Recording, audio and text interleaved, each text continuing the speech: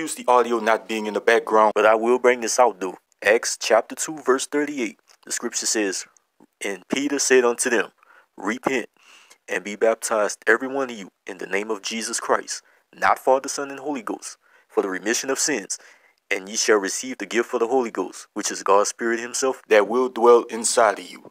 Come out from among them, and be ye separate, said the Lord, and touch not the unclean things," which is separate yourself from the heathen and degenerates, and things that will cause physical ailments and illness to your body. And that includes toxic, destructive people and ungrateful, careless women. If not, you are none of his.